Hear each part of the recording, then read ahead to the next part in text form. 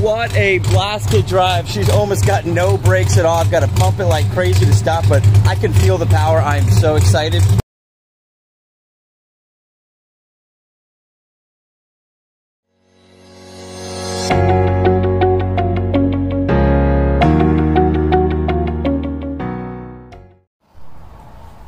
So a few months ago, I decided to start working on my 1963 Austin Healey Sprite.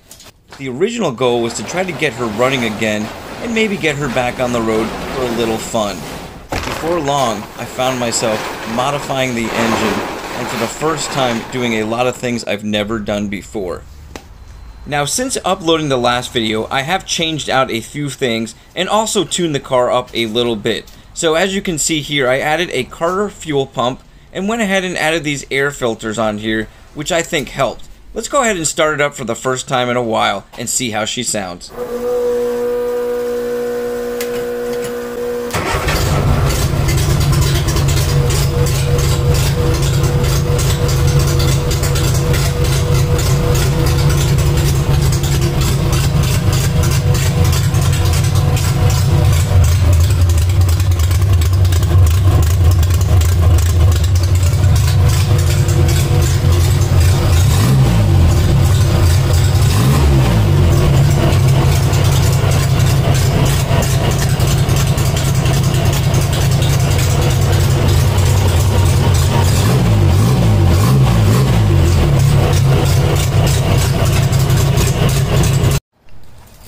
So, one of the main reasons why I have not been able to take this car out on the road is because we had to change out the master cylinder, which provides power to both the clutch and the brakes. So after doing that, I had to also change out the slave cylinder for the clutch. I did attempt to bleed out both these systems, but was kind of unsuccessful, and it was getting too hot out and too rainy, so I decided to put this off until today. And I got the car jacked up, as you guys can see, and decided to start with the slave cylinder and see where I could go.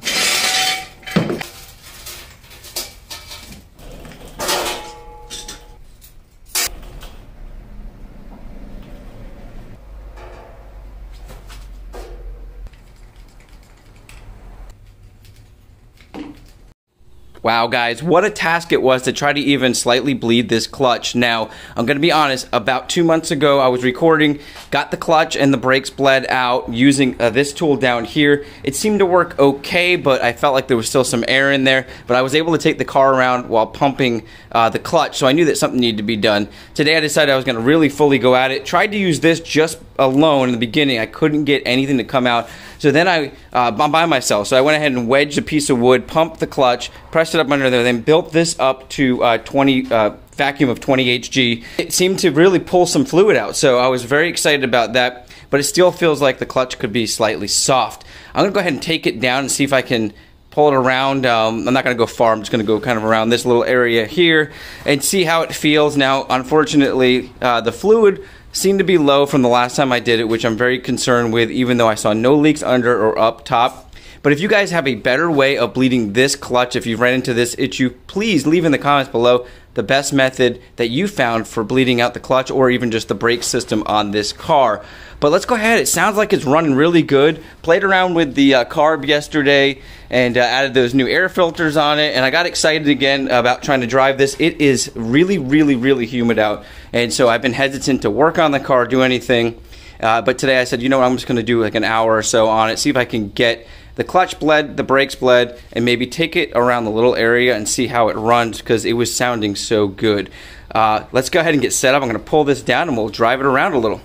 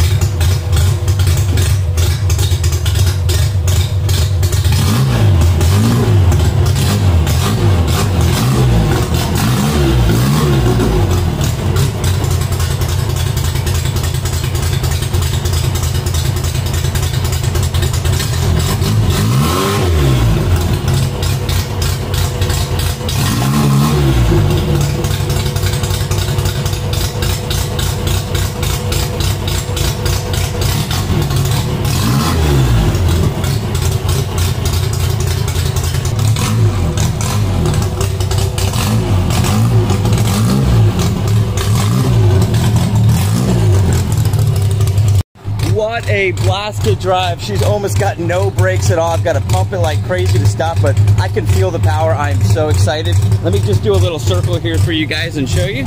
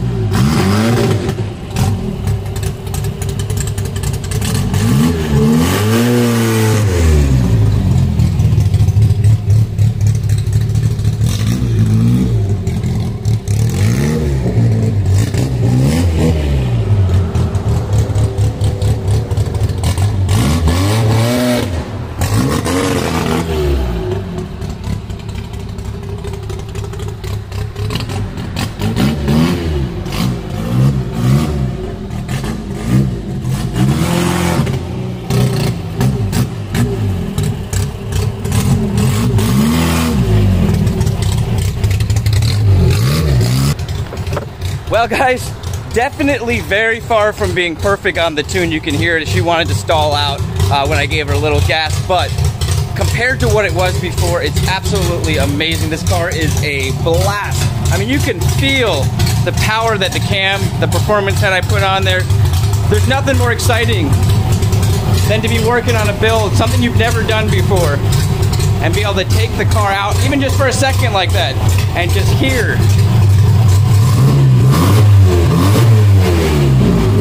how amazing that is. Now, if you guys haven't watched the past videos, let me go ahead and shut her down. So if you guys haven't watched any of the past videos, while I was trying to get this carburetor tuned up, it would always stall as soon as I hit the gas. And I've tried a bunch of different things. So somebody commented on one of the past videos that my firing order seemed like it was wrong, because I think I mentioned it was 1, 2, 4, 3. But in reality, what I was reading was the clockwise.